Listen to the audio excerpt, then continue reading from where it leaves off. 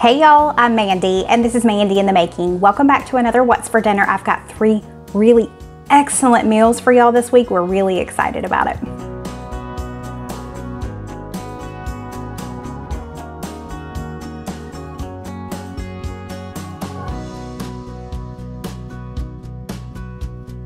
Before we jump into our first meal, I just wanted to say thank you so much for coming back and watching another What's for Dinner. And if this is your first time here, I do content like this all of the time. Most of the content on my channel is about food, making yummy food at home. If that's something you're interested in, if you feel like you're in a rut and you're always making the same things over and over again, then this is the place for you. It's really why I started doing food content, was because we were in a rut and we were looking for new recipes to try. So come here each week, watch us try new recipes, let you know what we think, and then you can choose some to add into your rotation. Okay, the first meal this week I'm really excited about. It is Chipotle shrimp burrito bowls, and we're going to be making our own cilantro lime dressing. You could definitely just buy that pre-made, but I'm excited to give it a try. So let me flip you around, show you everything I need for the dressing, because we're gonna get that made up first and in the fridge before we get started on the shrimp burrito bowls. So I have my blender here. This blender has been with us for a very long time. It is well loved and well used. I've got some mayonnaise, sour cream. We are choosing to add in the smoked paprika that says it's optional on the recipe. Some cilantro, some ranch powder, some lime juice, garlic, tomatillos, and jalapeno. Okay, so I've just got our 3 tomatillos. The recipe calls for 2, but these were so incredibly small. We're gonna do 3. It just says to roughly chop these. I already removed the husks and washed them. So I'm just gonna kind of roughly chop these. They're all going in the blender, so you really don't have to spend too much time here.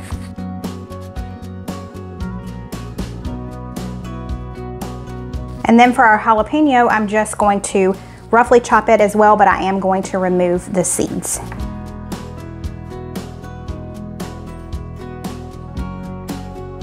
Okay, now we're just gonna assemble the dressing. I'm gonna add in 1/3 cup of cilantro, our tomatillos and our jalapeno.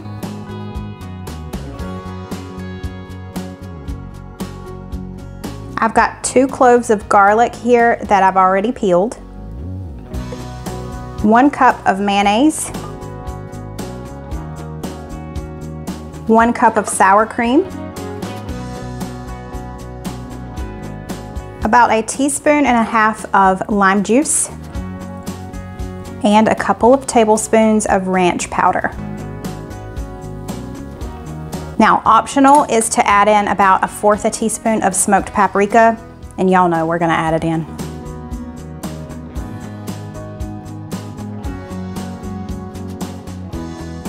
Okay, so we're just gonna blend this together, and we're gonna add milk 1 tablespoon at a time until we get to the consistency that we want.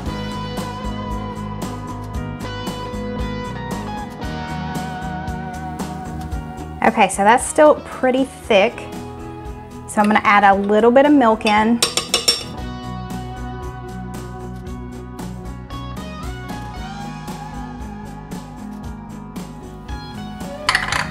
It's so pretty, isn't it? Mm-hmm. Oh, that seems much better. Okay, I don't think we need any more milk. I'm just gonna pour this into a container and put it in the fridge. I've got this container here that is meant for salad dressing. I really love it. I've got it linked in my Amazon store below if you're interested.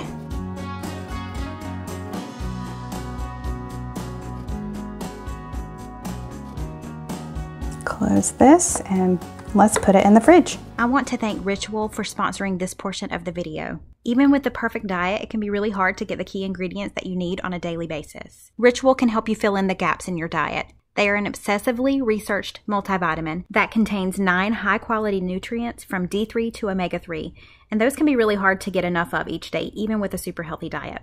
You just take 2 of their easy-to-take capsules either morning or night. I've been taking them for a couple of weeks, and I have to tell you, the very first thing I noticed was how minty fresh it smells. It has a mint tab in the bottle to keep them very fresh smelling, and I really appreciate that. They are vegan-friendly, sugar-free, non-GMO, gluten-free, and allergen-free. They have multivitamins for men and women. They also have them for teens.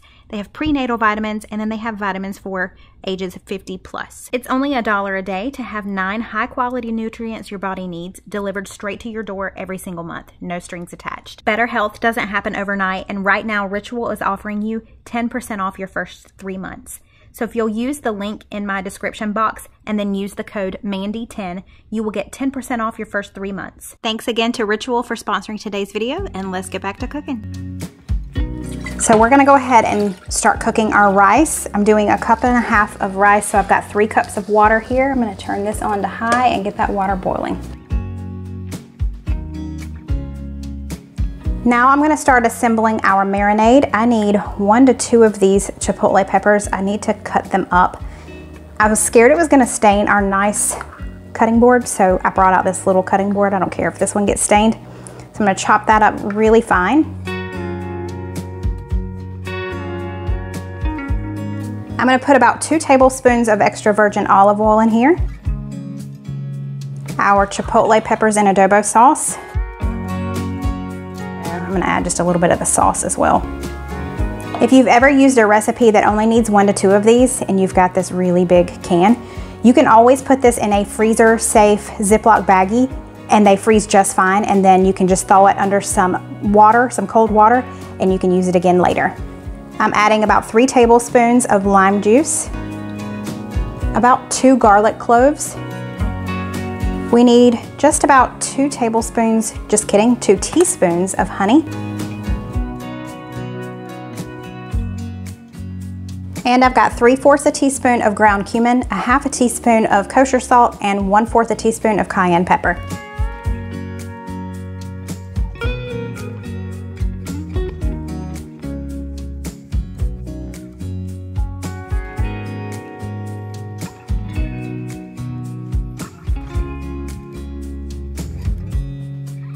I'm just gonna stir all of this together, and then we're gonna add our shrimp in. Oh man, that smells good. Can you smell it, baby? Mm-hmm. Okay, I've got a bag of, these are the extra large shrimp. These were frozen. I thawed them in some cold water.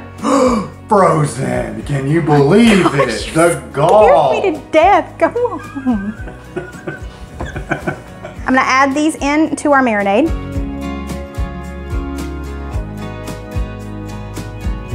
Get them all coated. And then we're gonna let these marinate here on the counter. I'm gonna put the lid on this for like 15 minutes while we cut up all the other stuff that will go in the burrito bowls. A better way to coat them is to shake them. Make sure my lid's on good. It's about to get serious. So we're gonna add black beans to our burrito bowls. So we need to drain and rinse them, and then we're just gonna put them in a small pot on the stove just to warm them through. I'm gonna add just a little bit of water to this so they don't just sit there and burn.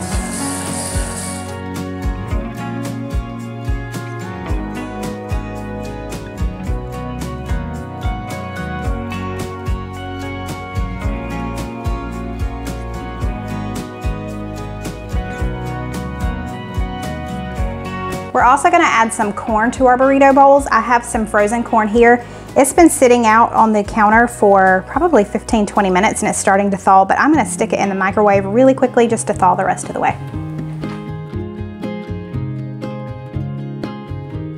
Okay, I'm gonna chop up just a little more cilantro for me and Steven. If you've been here for a while, you know Cole is not the biggest fan of cilantro, so he'll probably just use regular ranch dressing on his burrito bowl. I'll let him try the cilantro lime, but I don't think he's gonna like it. Okay, our rice is done, so it is time to cook up our shrimp. Y'all know it only takes just a couple of minutes. Gonna add some olive oil to our pan that is already hot. We heated it on medium-high.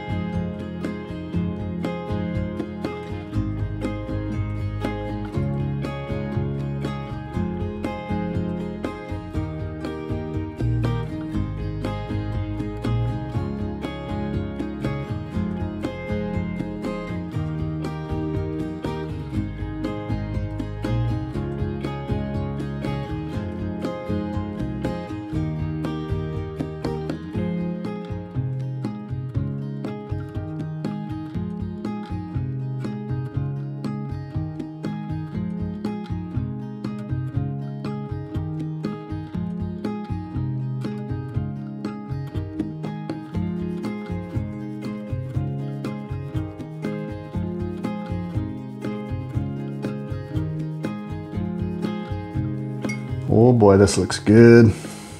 I was gonna say, don't forget those tails. Yeah. That'd be a nice surprise, wouldn't it? Uh-huh. Man, this looks really good.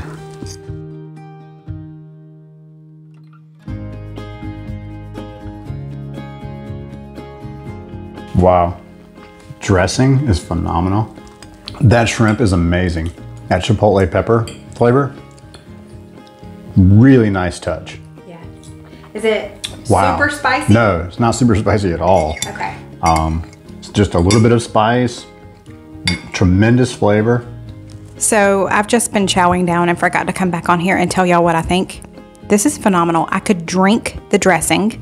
So good. And those shrimp. Y'all, those shrimp though. Just make sure you drain the shrimp really well before you put them in the hot pan.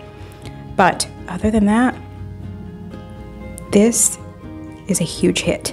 So we're gonna change things up just a little bit this week just because of time constraints. Instead of 3 dinners, I'm gonna give you 2 dinners this week. So tonight is Subbie Supper, and I'm gonna share a very easy and quick dessert with you. So let's get to Subbie Supper first. Tonight's Subbie Supper comes from Laura. Laura said she's new to my channel, but this is a recent favorite of hers. She said she found it from one of those cookbooks, the Gooseberry Patch, I think is what they're called. I'm sure you've heard of them. They're kind of an old school type thing.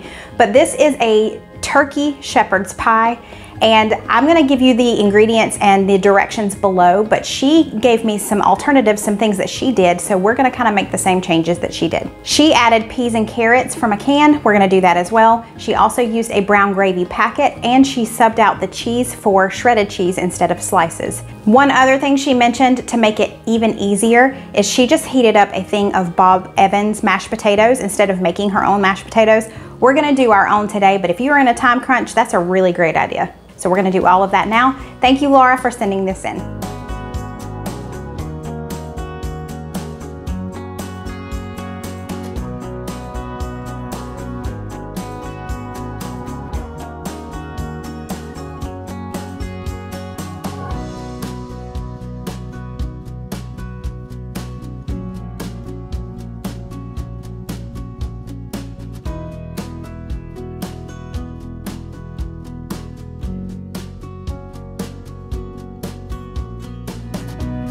Now we're just gonna get started on our brown gravy mix. You just need a cup of cold water. I'm gonna turn on our back burner to high, add in our brown gravy and add in our water and whisk it all together.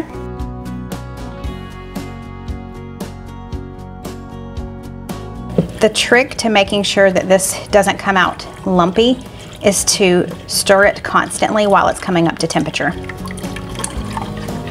Does anybody else get excited when you use a measuring cup for water? Because you get to do this. Wait for it. Boom. Okay, now that this is starting to boil, I'm gonna turn it down and we're gonna let it simmer for just a minute or so. And then that portion will be done. It's nice and thick already. I'm gonna turn it all the way to low and just let this hang out.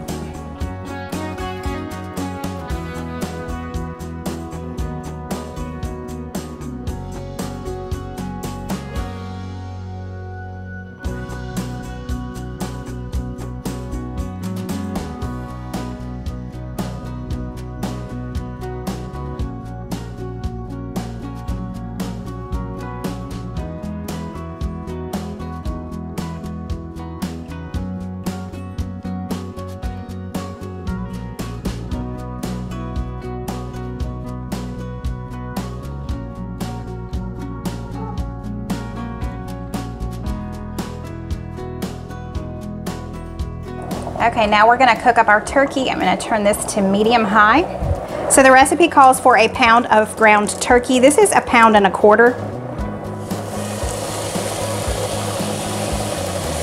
And in my experience, turkey can be pretty bland, so we're gonna season this up a little bit. Okay, let's do some seasoning. I'm gonna add a little bit of salt and pepper. I'm also gonna add some of this seasoning blend called Auntie No-No's. I'm gonna go ahead and dump our onion in here.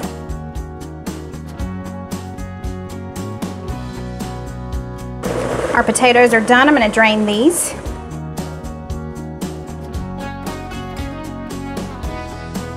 Steven is going to take over the mashed potato making. We just add some butter. He's going to mash that up and get the butter to melt, and then we'll be adding in heavy whipping cream and salt and pepper, and that's pretty much it. We're just going to keep it basic today. He is done. We've already turned it off. Now I'm going to add in my peas and carrots. This is just a small, I think it was an 8-ounce container, and I just drained it. You don't want to add this in too early because you're going to mush up your carrots, or your carrots and your peas. I'm just going to mix that together and warm it through, and then we're going to assemble our shepherd's pie. So I've got an 8x8 dish. I'm going to spray it with some Pam. The first layer is our meat, so I'm just going to put this in the bottom.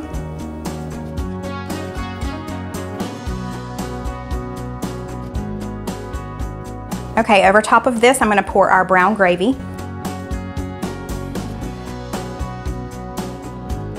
Now we're going to top it with our cheese.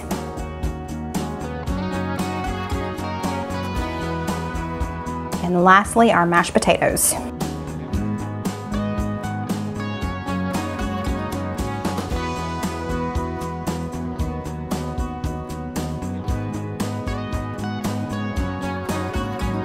Now this is going to go in a 350-degree oven for 20 minutes.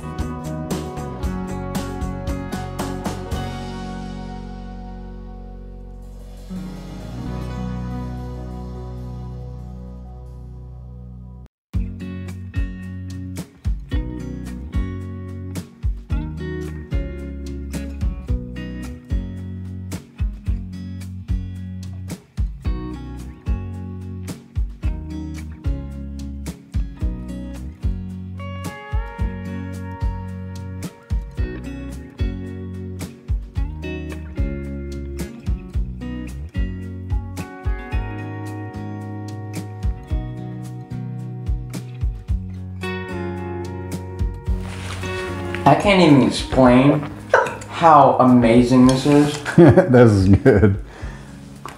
Oh wow. Yes. First of all, that does not taste like turkey. And I'm assuming that's a good thing. There's turkey in this? It's ground turkey. That gravy, yeah, it's really, it's got the creaminess because of the potatoes and the gravy. And it's just loaded with the flavor. I mean, you can taste the flavor of the gravy and the seasonings that you put in the meat. That good garlicky flavor. And then that gravy, oh man, that is good. it looks delicious. Wow. I mean, this is so simple, loaded with flavor. So this one's a keeper. Keeper, we need to have this again soon, for sure. Laura, I understand why now. In your email to me, you said you wanted to make this again very soon. That is phenomenal. The flavors just all mix well together. Oh my word, so good. Okay, so for our dessert tonight, it is gonna be a really easy one, but I'm so excited about it. They are called caramel apple pie bombs.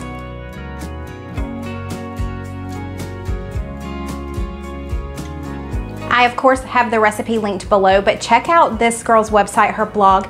She has several versions of this. She has a pumpkin pie version. I think she has a snickerdoodle version maybe. So if caramel apple pie is not your thing, she's got other ways to make these as well. Okay, the first thing I'm gonna do is make our cinnamon sugar. You're gonna need that to roll your bombs in. So I've got just regular sugar here. I've got some ground cinnamon. I'm just gonna mix these together.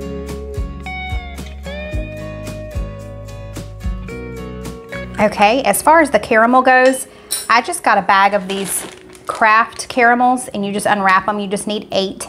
And then I have apple pie filling here. We're not gonna use this entire thing, but I am gonna chop it up a little bit. I'm gonna use my mix and chop.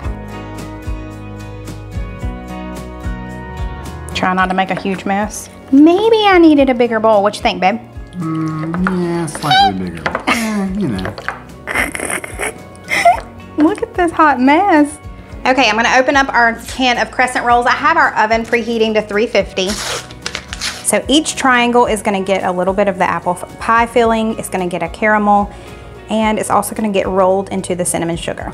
So you don't wanna fill them up too much. So that's probably plenty. And then I'm gonna put a caramel on top. That's gonna melt down.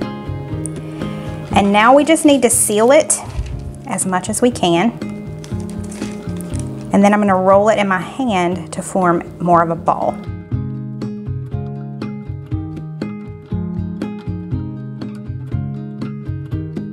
Okay.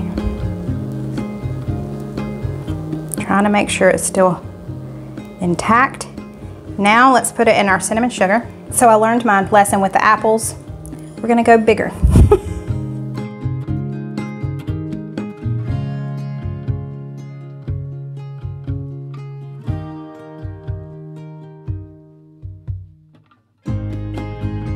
All right, 1 down, 7 to go.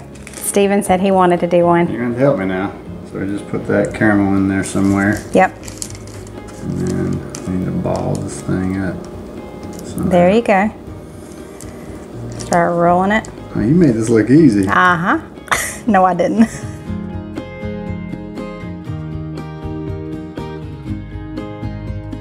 Now this is going in the oven at 350 for 12 to 15 minutes until they're golden brown.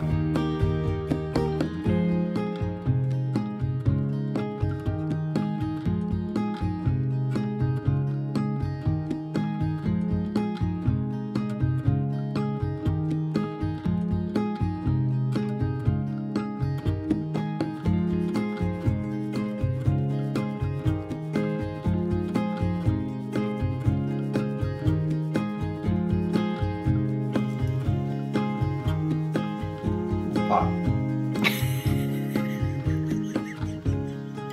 Is it hot? It's hot.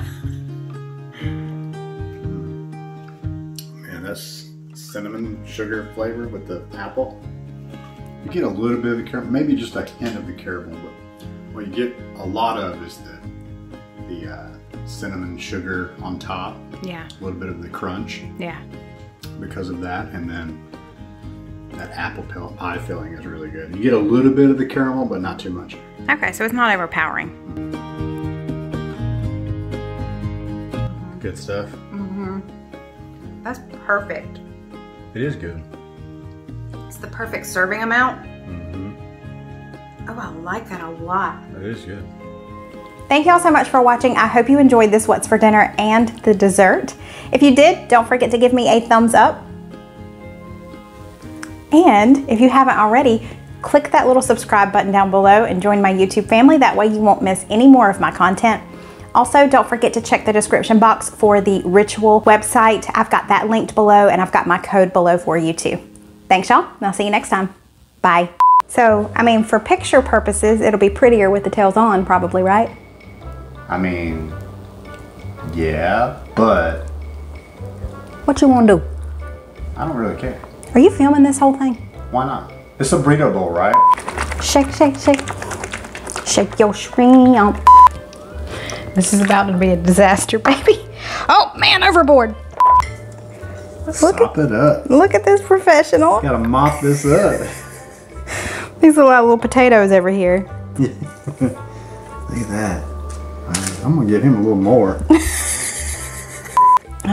Are you recording? Yeah. Okay. Okay. Okay. Stop. And action. Gosh, you're scared. Did you see me jump? 5, 4, 3, 2,